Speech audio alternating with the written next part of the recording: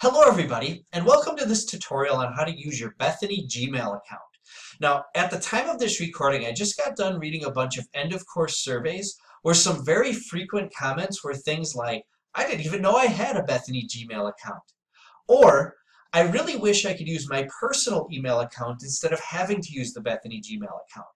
Well, in this video, I'm going to address both of those concerns by showing you how to log into your Bethany Gmail account, and also I will show you, if you choose, how to set up forwarding to forward your email from this account to a preferred account that you like using.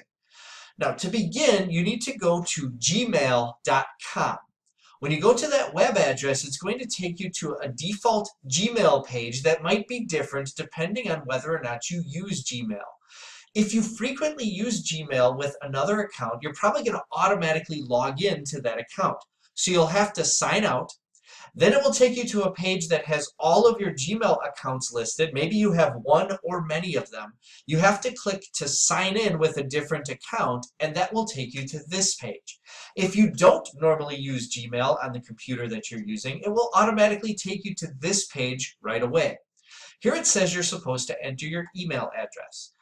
Now, your Bethany email address will very likely be your first initial followed by your last name at blc.edu. However, there's possible complications with that as well. If your name is John Smith, for instance, your username should be jsmith@blc.edu, but we already have several jsmith@blc.edu addresses. So how do we deal with that? Well, we add a digit to the end of your name. So you may be jsmith1, jsmith2.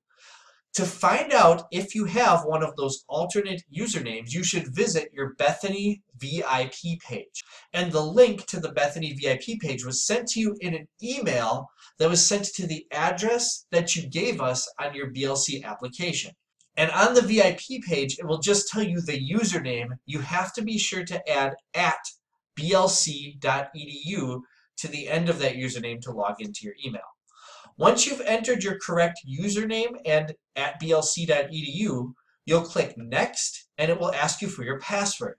The password is the same as you will use to get onto Moodle, and it's the same that's on that Bethany VIP page. So I'm going to enter my password for my email account, and voila! Here I am in my Bethany email inbox. Now I've clicked on my drafts page so that you can't see all the emails that I've been receiving today.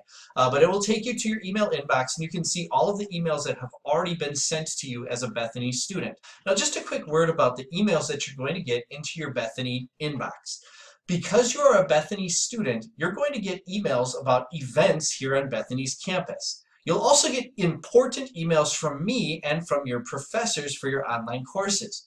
Make sure you use discretion as to what you keep and what you get rid of, what you read and what you delete right away. An important email from your professor should definitely be read and probably kept somewhere, whereas if you live nowhere near Bethany, you're probably not that interested in events that are going on Bethany's campus.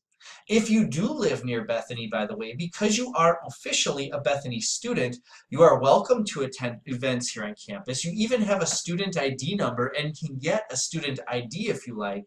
However, you are not required to read every single email that comes into your inbox, but you do have to watch for the important ones. Now let's say you don't really want to use your Bethany Gmail account because it's just inconvenient to log into more than one account, but you do want to see the emails that come into your Bethany account. You probably want to set up email forwarding, so any email that comes to your Bethany account is automatically forwarded to a personal account. Let me show you how to do that. You're going to need to access the settings menu at the upper right-hand corner of the page. And then you're going to just want to click down in the drop-down list on the settings link. And that's going to take you to a page that has way more information than you'll probably ever use. On this page, you can do things like set up inbox labels, so you have different categories where you can put email. That's actually pretty useful. You can set up signature sets so that every time you send an email, it has a certain specific signature at the bottom.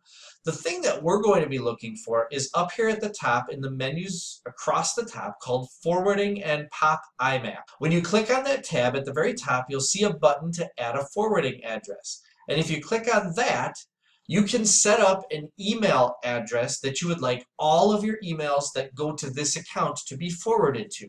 I'm going to enter one of my other email addresses that I use, and if I wanted to, I could have all of my BLC emails forwarded to this other email address. It's going to ask me if I want to proceed, and when I click on proceed, I am not quite finished. The next thing I'm going to need to do is go to that other email address and log in. Gmail is going to make sure that you have permission to view the other address that you're forwarding emails to. This is a copy of the permission email that gets sent to the other account that you would like to forward your BLC email to. If you're okay with that, if everything is configured correctly and you want to have all of your BLC emails sent to that account, you simply click on this link to confirm, and then the forwarding will be set up. If you have any questions about accessing your BLC email because your username and password just don't seem to be working, or if you have questions about setting up forwarding because you can't get that to configure correctly, please feel free to contact me and ask about those things, and I'm more than willing to help you set this up. You absolutely need to be able to check your Bethany Lutheran College email because your professors will regularly send you emails to that address. And if forwarding makes this more convenient for you, by all means, set this up so that your BLC email goes to a different regularly used account. Thank you for watching this tutorial on how to use your Bethany email account.